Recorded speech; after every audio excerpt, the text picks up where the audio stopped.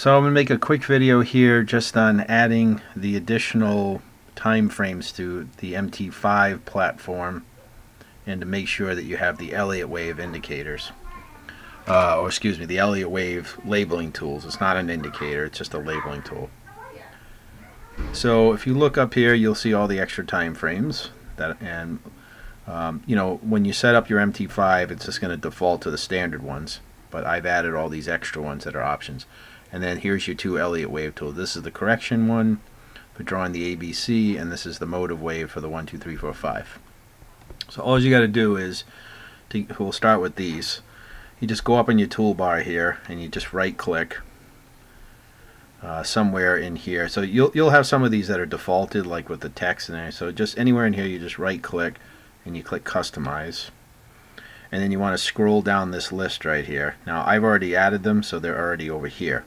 If you don't have them, they'll be over on this list. So let's say I wanted to add triangle, to draw out a triangle, which I don't have right now, so it's over in this available list. And then you hit insert, and now it shows up over on this list. Okay, and then when I hit close, it's right here now. See, it's added it to the toolbar. Okay, so again, very easy.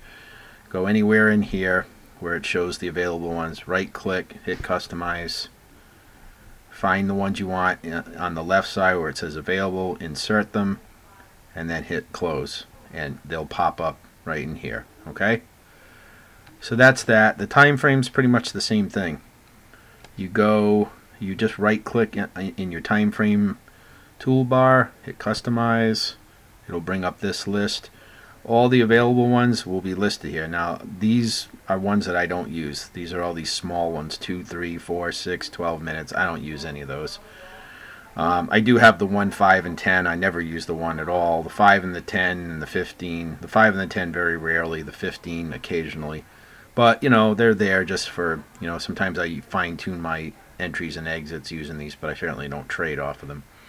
So again, you just right click. You right click, hit customize. So let's say I wanted to add the 2 minute, and I hit insert. Now then this, you're going to want to organize them. So because see where I just added it, so it drops it down here. So if I hit close right now, it adds the 2 minute right here between the weekly and the monthly. Well, that doesn't really make any sense, right? You want them in chronological order. So once you get in here, these are the ones that you've selected. I want to move the 2 minute one up, obviously, to, you know, between the 1 and the 5. So I just highlight it, just click it, left click it so it highlights, and you just keep clicking up, and you'll see it'll go up your list. And whoops, I went too far, so just go down one, and there it is. Okay, so then I hit close, and now here it is right here between the 1 and the 5. Okay. You can do that over here with this. You can customize it and move these around. To me, that doesn't really matter, but the time frames, you definitely want these to be in chronological order. So again, select the ones you want, and then you just use your up and down buttons to you know, to move them and get them in the chronological order, or whatever order you want to put them in. Okay, and then it'll show right here, and you got them all. All right.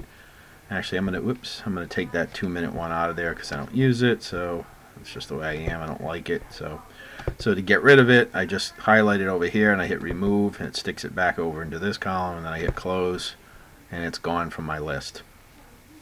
All right. So I hope that helps. This is mostly for Nikki, but anybody else out there that's getting MT5 and wants to be able to get these extra time frames, which are really great for your analysis, that's how you do it. So now I've got all my time frames, and I got my Elliott Wave labeling tools right here. Again, this is your corrective one. You know, this is your ABC. All right, and this is your 1, 2, 3, 4, 5. Okay, so there you go. All right, and just like anything else, you can customize the colors. This is, you know, to customize these individual. It's like any other indicator. If you're using a moving average, you just go to properties, and then you can change the colors or do whatever you want right here. Okay, this is just what I have it default to these. So get rid of those,